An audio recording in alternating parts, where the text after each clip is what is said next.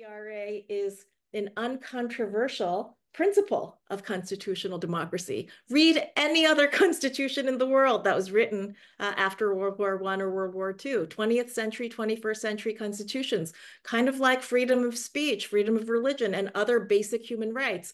You don't really see constitutions without a gender equality clause in them, or equality for women and men. It's just not done anymore. And so what it tells us is that we have a very old and obsolete constitution that's out of step with how we think of the basic fundamentals of constitutional democracy worldwide. And so now this is very deeply troubling. Something that's that basic, that had so much effort, 100 years put in, cannot be added, was not added to the US Constitution. It does suggest that something has gone terribly wrong. And the story that's often told, watch Kate Blanchett in Mrs. America, the story that's told is something's wrong with women. They just can't get along. They can't agree. There's nothing wrong with women. Women are smart and they disagree. They have different views.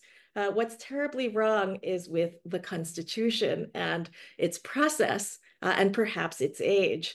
The Constitution might just be too old to govern a modern, multiracial, and non-patriarchal society.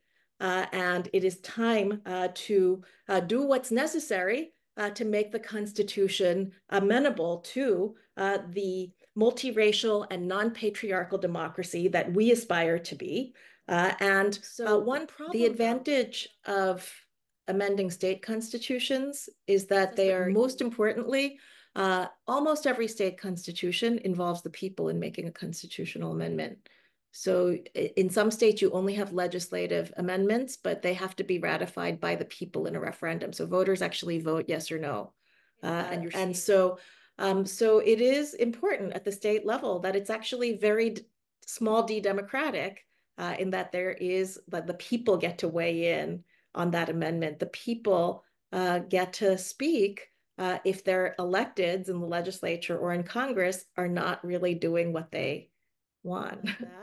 But I do just want to point out that one important feature of constitutions in many of our peer democracies throughout the world is a commitment to gender parity in decision-making positions, both in the economic sphere and the political sphere. Gender parity means that if everybody in a decision-making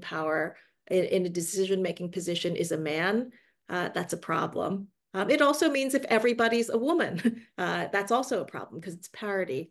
And so what they've done in the constitutions, and again, it's a commitment, meaning you can't interpret equality to ban affirmative action or gender balance. And that's sort of where some of the European countries were when they adopted these amendments that clarified that if you adopt policies that are designed to achieve equal access to power, that is constitutionally not just allowed, but encouraged and possibly required.